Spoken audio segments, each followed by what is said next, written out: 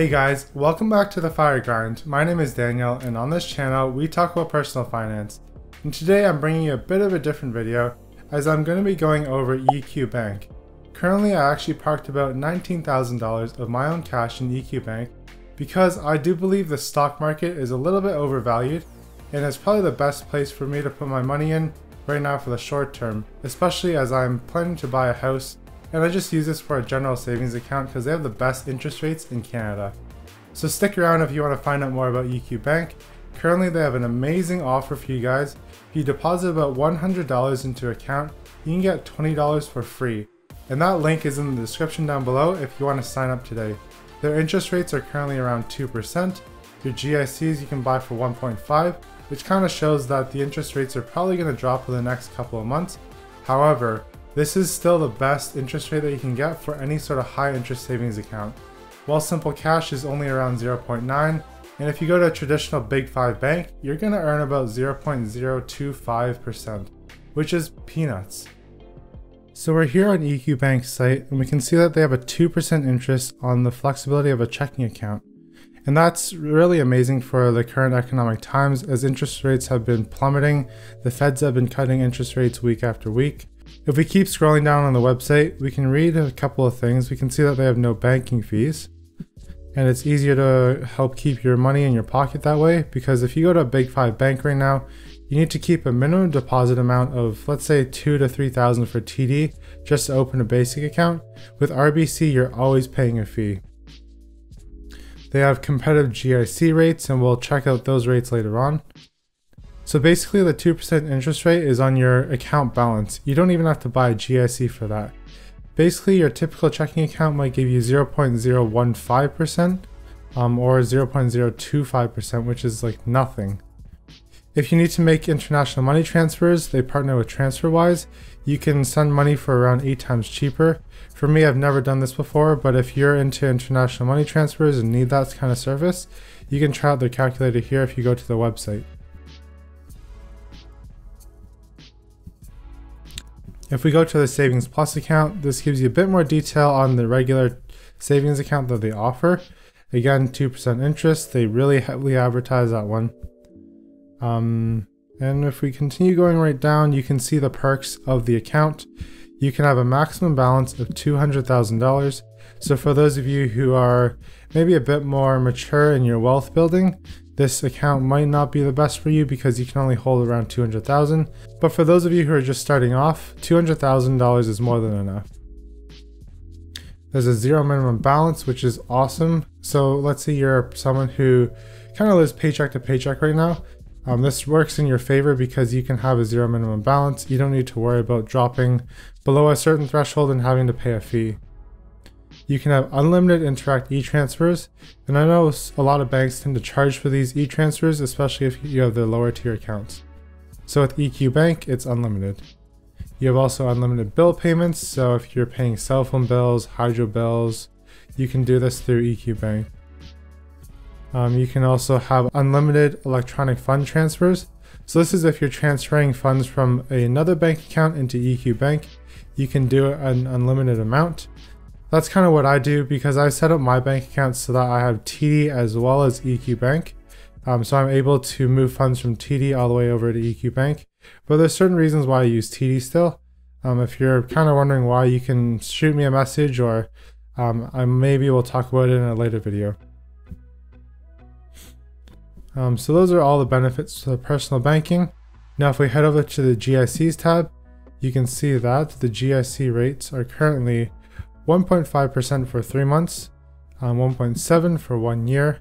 If you go further than that, maybe if you want to do 4 years, then you're going to match that 2% rate, which you can lock in for 4 years.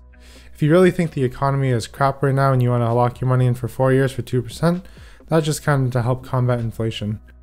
You can go all the way to a 10-year GIC for 2.7% if you really aren't interested in investing in the stock market and just want to hold a higher interest rate than what you can get currently today. So your GICs, you need a minimum of $100 in order to purchase one. So that's not a super high threshold for most of you guys. So purchasing a GIC through EQ Bank, it's very easy and the minimum amount is very minimal. Also, you can track your EQ Bank progress through a mobile dashboard. So just having the mobile app, you're able to track your progress through there. Yeah, so that wraps up the GIC page right there. And now I'll just log into my account so you can see what it looks like when you're inside your account. So the sign in page is right here. Just click sign in. It looks like something went wrong on their end, so I'll have to come back and wait until they fix this problem. That's, I guess, sort of the issues with these newer bank accounts. They're all online and they don't exactly have the best infrastructure set up for software. I've had this issue a couple of times where I tried to log in and I'm unable to. This might just be like too much traffic going in there, but beware if you're going to sign up and beware when you sign up, you may face issues like this, but personally this is kind of a rare occurrence. I've been on the platform for about 3 months and saw this issue. This is my second time seeing the issue. So I'll be back when the site reopens. Hey guys, so we're back and EQ Bank is up and running. It only took maybe about a couple hours for them to resolve the issue. So you can see here on my account I have roughly around $19,000. That's how much I deposited, and this $15.26 is actually the interest I've earned so far. So you can see on the account I've deposited $2,000 and the interest accumulated was 93 cents. This is however the interest for the month of April. They actually don't deposit your interest until the end of the month. So today being May 31st, I'll get my interest tomorrow on June 1st. You can see I have 2 GICs that I purchased, one at $10,000 and one at $7,000, and that interest actually tracks daily. So if we click on one of these GICs, we can see that I've earned around $10.11 since I believe May 13th. The interest rate is 2.05. So you can see the interest rate has actually dropped since May 13th by about 0.5%. So now let's go back to my dashboard.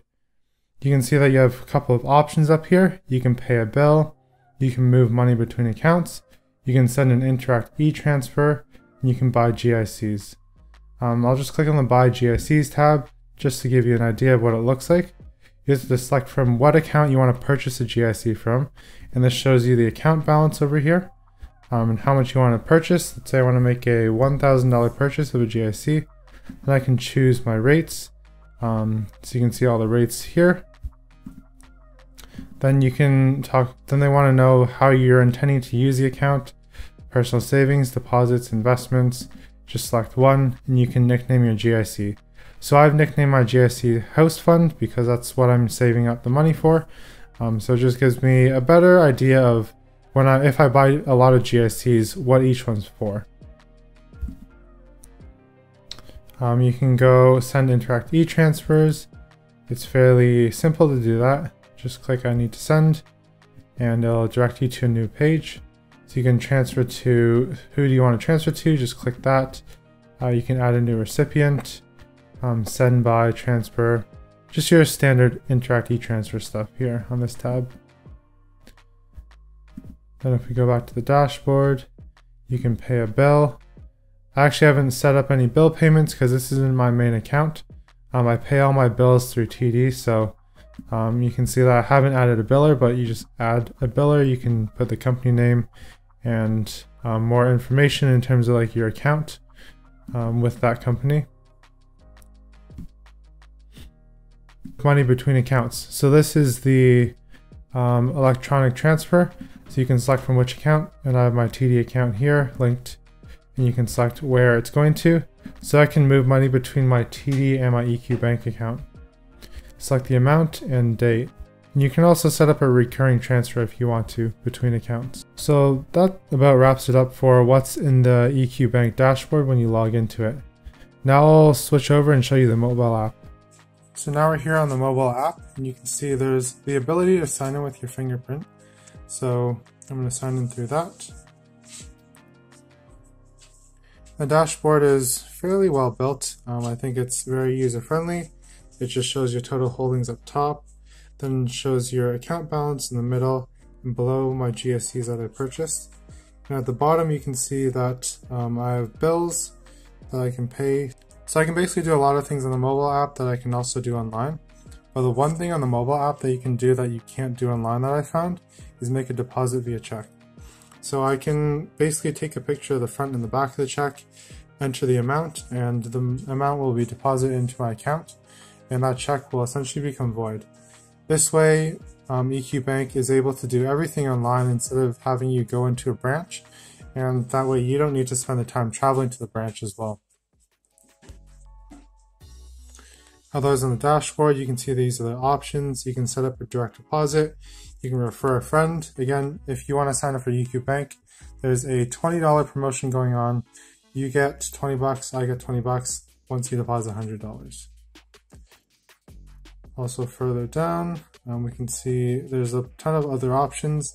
And here you can also buy GICs. So it's a very similar interface as online as well. Another thing that I didn't really cover on the website is that here we can see that you can get tax documents.